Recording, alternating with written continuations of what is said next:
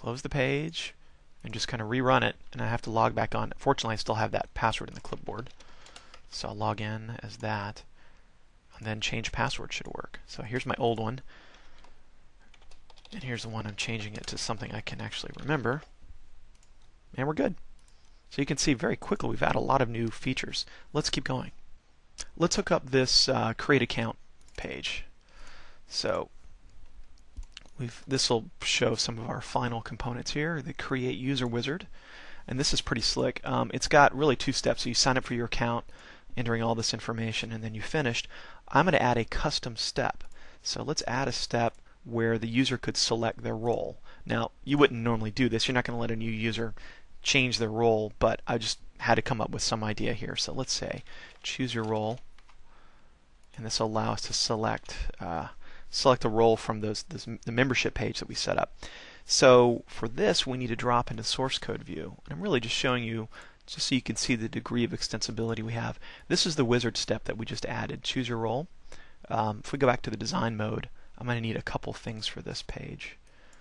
I just need select a role, and we'll drag in a list box. There. Okay, now let's go back to the source code view. Now, I have a couple methods that I can handle. When the page is activated, I'm going to call activate well, it's really a step, and it's when it's deactivated, I'll call deactivate step.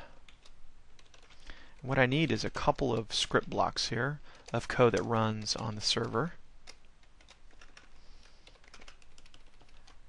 And I have these on the clipboard, so I'm just going to paste them in. So let me explain what these two methods do. When that step is activated, I'm using the roles variable just to get a list and binding it directly to the list box. When we move on to the next step, I'm simply finding whatever role was selected and adding it to this new user account, adding the role to that user. So let's close this guy, and I want to use this step to create a user that doesn't have any administrative privileges. So I'll create an account called Mike.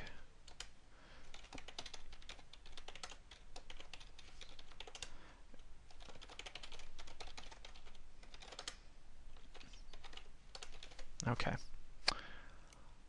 So we have a new account that's part of just the users group, and we finish, and we're done. So now we can log in as Mike. Cool, that all worked. Now here's the deal. Here's what I want to do. I actually want these pages, manage accounts and display reports, which they're just dummy pages, but let's say I want to protect those. So those pages are accessible from anyone in the administrator's role like Scott, but not accessible for someone like Mike in the user's role. So to do that, let's create a new folder here. I'll call it admin. And what I'd like to do is move these two files, display reports and manage accounts, into that folder. And that's a convenient place for us to hold pages that we want to be protected. So the way we go and do that, if we hit the ASP.NET configuration page again, there's a way for us to protect those pages. So under security again, under create access rules, we need to create two rules. So this admin folder, let's say if you're in the administrator's role, you are allowed privileges to any file on that page. And we create another rule. We'll exclude all other users, so they're denied. Now what that's really doing behind the scenes, if we hit refresh, is it created a web config file when we could have done this directly. So you can see everything in this folder is denied unless you're in the administrator's role. Now since we moved these two pages inside the admin folder, if we ever want to get to them again, I need to modify the web sitemap. So the URL for those pages are now under admin. And this component, if you want to know what this is for, watch the navigation video. This is used by the tree control on the left-hand side. So because we moved those, we have to keep that in sync. So now if I go back and log in as Mike, if we try to get to this Manage Accounts page, you can see it simply redirects us back into the login page because it knows that we don't have privileges. So if I log in as Scott, an account where we do have privileges, I can see the page. Of course, it's empty. I mean, we haven't really done anything in there yet. However, notice this little problem right here. Our image controls, if we bring up the properties, they're still pointing back to our main admin. It's pointing to a local folder called images under the admin folder, which we don't have. So in order to fix this last little problem, we need to go back to our master pages. When I created the master pages originally, I didn't think that those images would be accessed from anywhere but on the root. So see this image tag right here? What I'd really like is for the images to come off the top level. But if I put a slash, then it's not going to find it in the membership website. So what I need to do is change this to an ASP image control and setting the run at equals server. And by doing this, I have access to this feature that allows me to set a path, like image source. If I put a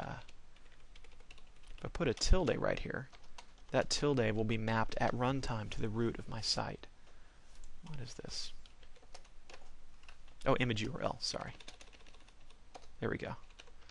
So I need to do the same with my other image. I gotta locate it. Here's the other one. So I'll copy, just replace that, stick the run at server in there, and change source to that, and stick in the tilde. Okay, now when I go back to this page, display reports, of course I have to log in first, which is nice. It handled that for me automatically. Now I get my images to work, which is great.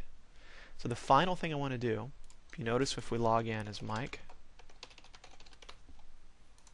the menu here still shows these as options, manage accounts and display reports.